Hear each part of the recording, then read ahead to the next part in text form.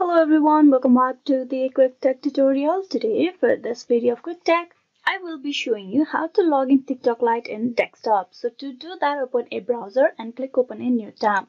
There on the search bar, you type in tiktok.com and press enter. So basically, TikTok and TikTok Lite is a similar application. TikTok is with plenty of features and TikTok Lite basically means cut off many features in reduced size. But you can use the same account to log in into the TikTok Lite and TikTok. The TikTok Lite clocks in at smaller size. It's only 10 MB to 11 MB depending on the version, which is lesser than the TikTok main application. So you can log in into the TikTok, click on login.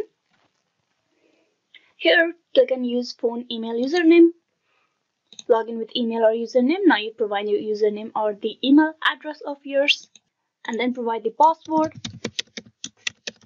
And then click on login, and with that you will be logged in into the account of yours. As I have said, the TikTok and TikTok Lite account can be used by same username or email address of yours. So this is how you can log in into the TikTok Lite in desktop. Hope this video was useful. Please like and subscribe the Quick Tech tutorial. Thank you.